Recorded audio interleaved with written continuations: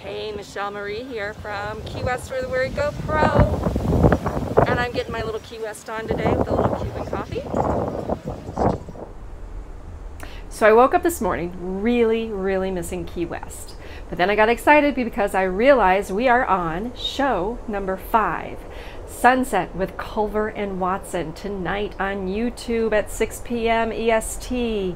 And our guest is the amazing Miss Mandy Bolin Miles. Well, Mrs. Mandy Bolin Miles. Or is it Ms.? I don't know.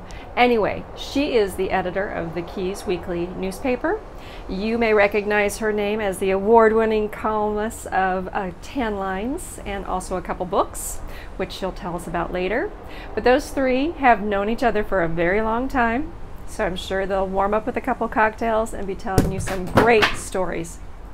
It's one of the windiest days in Chicago. I don't know if you noticed. So I'm excited our show's tonight, but I was still missing Key West. And you know what's really cool is I can find a little Key West weird wherever I go, whether it's people or places. This time I felt like wandering because I was wondering what I can do.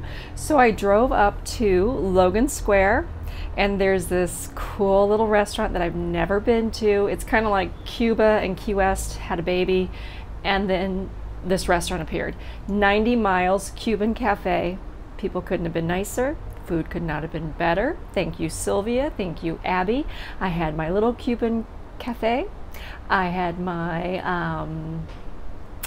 ham croqueta sandwich, and I'll show you a couple pictures. It's adorable. So you Chicago people who are loving your Cuban food or your Key West fix, and they even have the southernmost boy on top of the restaurant. I mean, how weird is that? I didn't even know it existed. It was so cool.